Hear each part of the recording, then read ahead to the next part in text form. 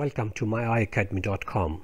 I'm Professor Mahfooz from Jinnah Medical College, Pakistan. Please do give your feedback at the end to improve the contents of the website and to improve the lectures.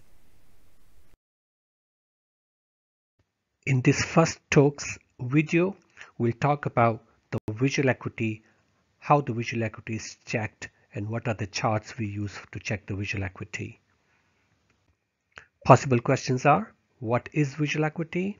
What are the charts for checking visual acuity? And how the visual acuity is assessed.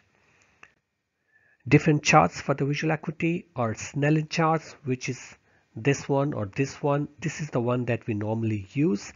And if the patient is illiterate and cannot read the English letters, then we use the E chart.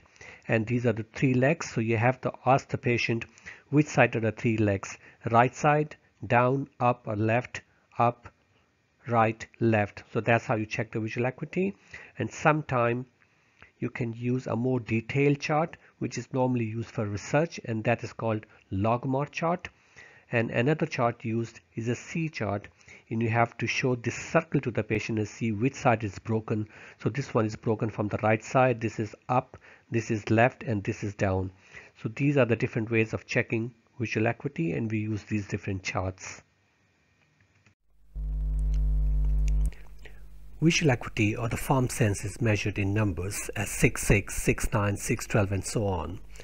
And we measure the visual acuity with the help of the Snellen's chart, which is at the left hand of the slide. In this slide we have got two subjects, subject 1 and subject 2.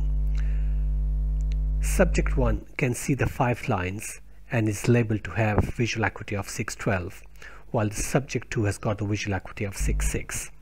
What does this mean? This means two things.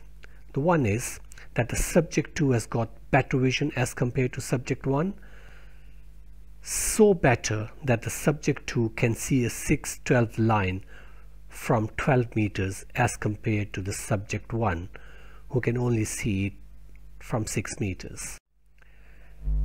Another example of the measuring visual acuity is the subject 1 can see the 4 lines and has visual acuity of 6/18, while the subject 2 has got visual acuity of 6/6.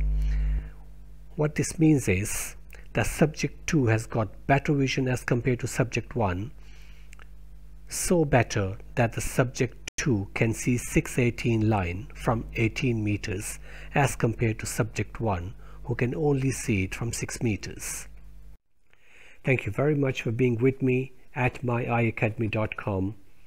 Thank you.